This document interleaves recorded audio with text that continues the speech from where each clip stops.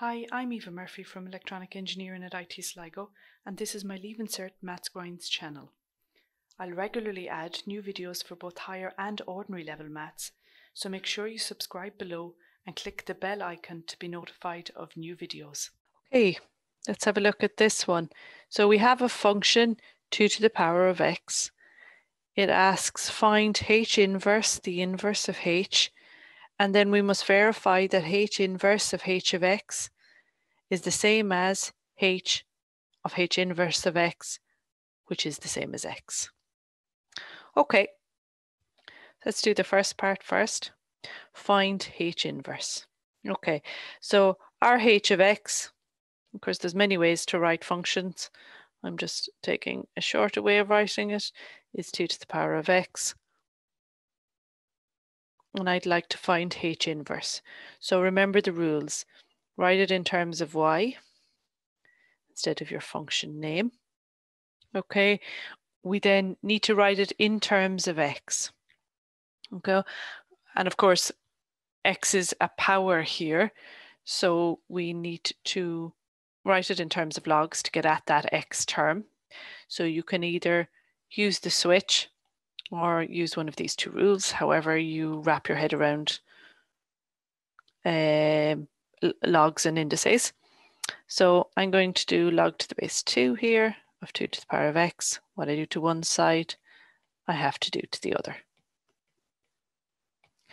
So I am getting log to the base 2 of y being equal to x.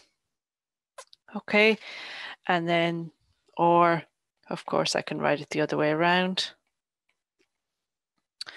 Replace the y's with x,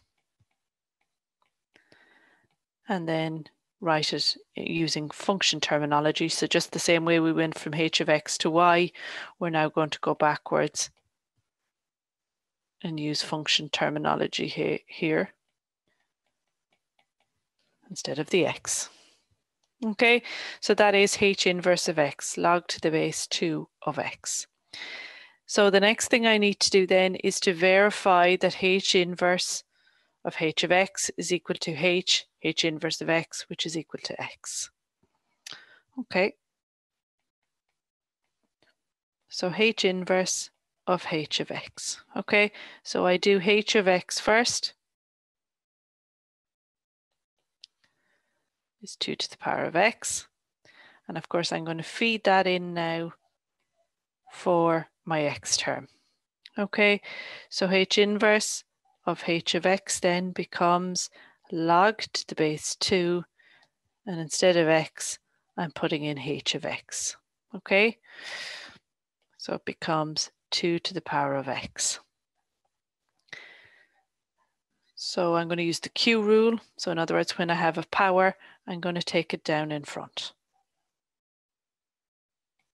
Okay, so I'm going to take that x down in front. So it's x times log to the base 2 of 2. If you pop on your calculator, or you may know the rule, log to the base 2 of 2 is 1.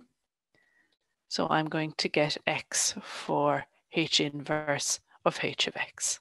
Okay, which is exactly what I thought I would get. Okay, and the reason for that, log to the base of the same number is always equal to 1. Okay, so we've shown that that bit is equal to x, so that's good.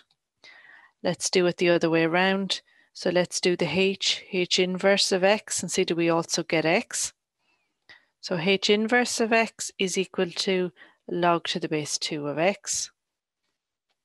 Okay, so then for h inverse of x means I'm going to feed in this in for my x term in h of x.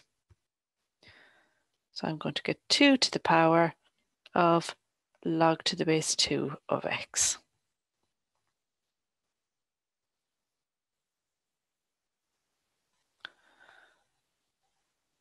Okay.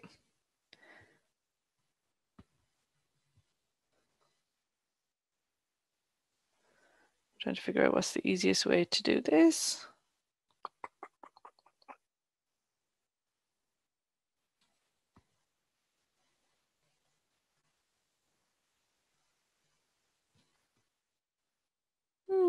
I can't see it.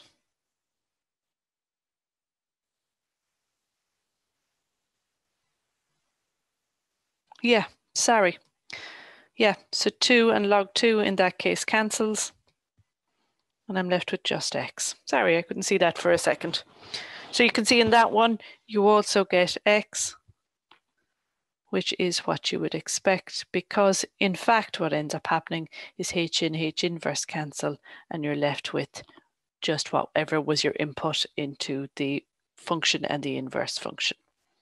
Okay, so that question there is more like an exam question that would come up. If you've enjoyed this video, then why not join us in IT Sligo and use maths in practice? In conjunction with industry, we've designed an exciting new program in electronics and self-driving technologies, which uses cutting-edge techniques such as artificial intelligence, computer vision, and virtual and augmented reality. You'll need a H5 in maths to qualify. Check out the link below.